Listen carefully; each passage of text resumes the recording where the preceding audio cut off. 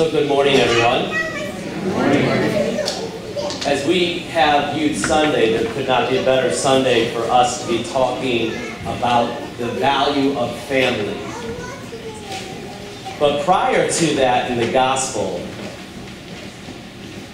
they lay out a story of Jesus being a person who was crazy. So before we get into how this all happened, or before we begin talking about family, let's try and figure out why Jesus was considered to be crazy or becoming unhinged. A part of that is a journey. So we're going to start the journey from the back of the congregation. Before we begin to talk about how Jesus' parents and Jesus' mother and brothers came to greet him, you have to understand that he was on a journey. And this journey was always by foot or perhaps even a mule. The question is, why would people who know Jesus believe that he was going crazy? Well, I can tell you that having gone on many family trips that are probably about 6.5 hours to 8 hours away, many of you probably can think back to when you were on a trip and you've had a wonderful vacation, you've spent lots of time together, and no matter how you end a vacation, you typically end up in a small car with everybody who, quite frankly, are looking for a break from one another. So I was thinking about it, and Jesus is on this journey, heading back to his home. And I just kept thinking, usually it's about that last hour. You're about 1 hour from your doorstep.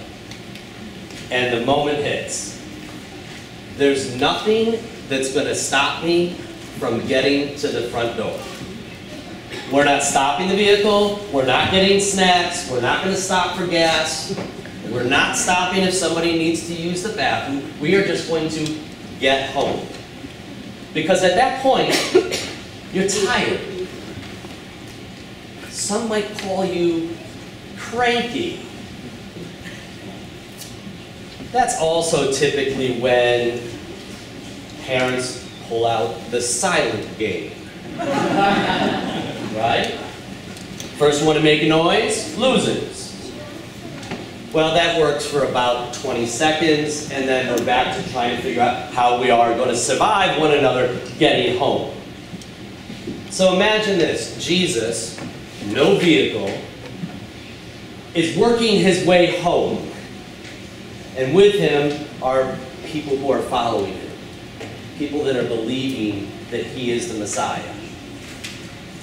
So he's on his way to a hometown where prior to becoming somebody of importance, he was seen as that carpenter. So he's coming back to a hometown where some of the houses he helped build. Some of the furniture in those houses he helped create. So all of the people within this town, his hometown, know him as a carpenter. Now, this could help us reference why people started to think that he was a little on the crazy side. Figuring he's very tired. They probably have not stopped for food. So he's ending a voyage to an area where people believe him to be that carpenter. Even though, through word of mouth, they're being told he's not that. Okay? He's the Messiah. So people within that town go, wow, he's got to be becoming crazy if he believes that he is that. So that coupled with his continued journey into town he's met immediately by a crowd of people. So instead of going directly to the front door and starting to unwind, he's met by a crowd of people. And his immediate need was to share with them some more stories, some parables. And at this time, word was starting to get around, and perhaps the gossip mill was in full force. And word got to his mother that he's losing it. So the scribes would tell people, hey, this guy's going to need some help. He's getting to be a little on the strange side. And Jesus, when he arrived and started talking to these people, were starting to make references. They said that he had a devil, or Satan. Well, his response was, well, I'm going around releasing demons, so why would I, if I had a demon inside me, why would I want to release the demon? If a demon is releasing demons, then that particular concept is now broken. It doesn't make sense. And so he provides a couple of more examples to try to get the crowd to believe you're not making sense. Now the great thing is, we all have family. Family that are there to support us, families that are there during the hardest times of life. Even when you're stressed out, there's a family member there who can bring you back. So that's what Jesus' mother and brothers are saying. They caught the wind, they caught the story, the buzz around town.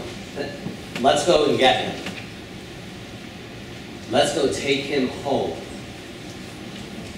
I would guess it was probably to give him some time and space, some time to be alone. But perhaps also, they might have been looking to assess how he really was doing.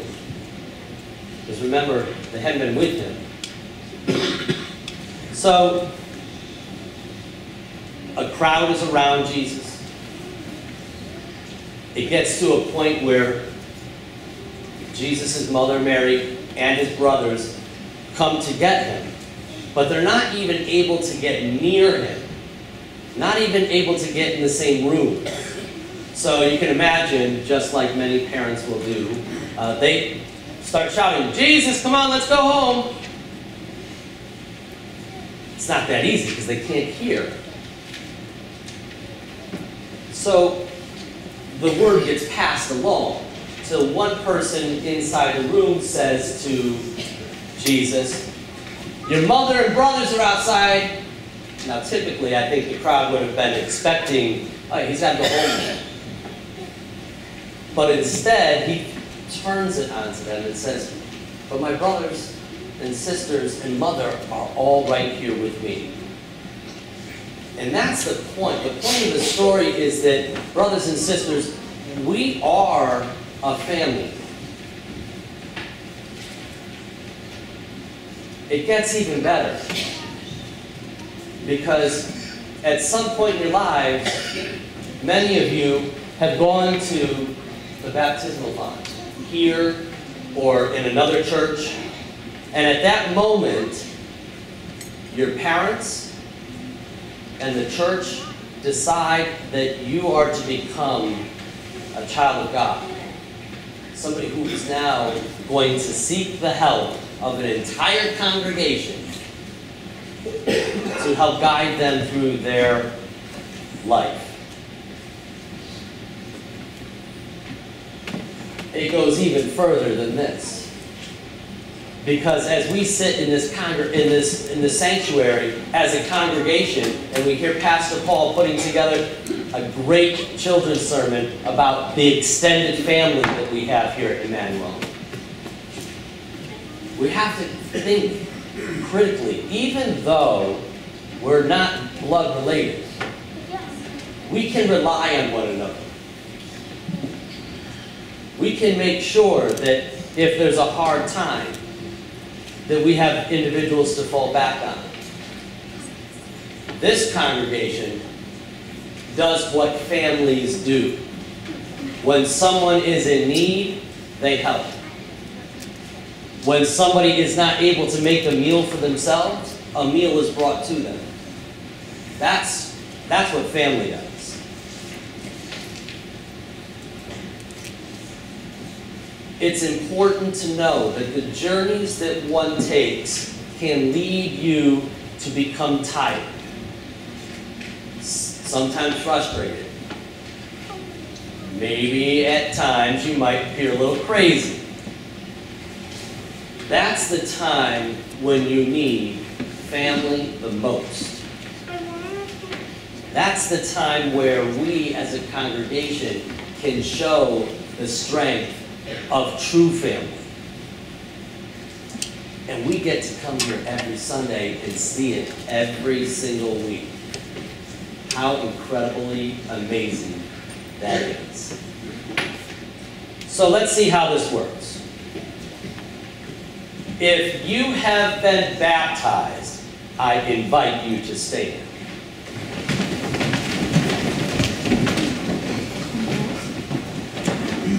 Look around, brothers and sisters. Your family is now standing. If you have experienced in this congregation one act that makes you feel like you are a part of this extended family, I'm going to ask you to think about that for a second. But when I say and ask you again, have you felt a part of the family? I want you to shout amen. Okay? So think about a time where brothers and sisters from our community, from this church, have been there to support you.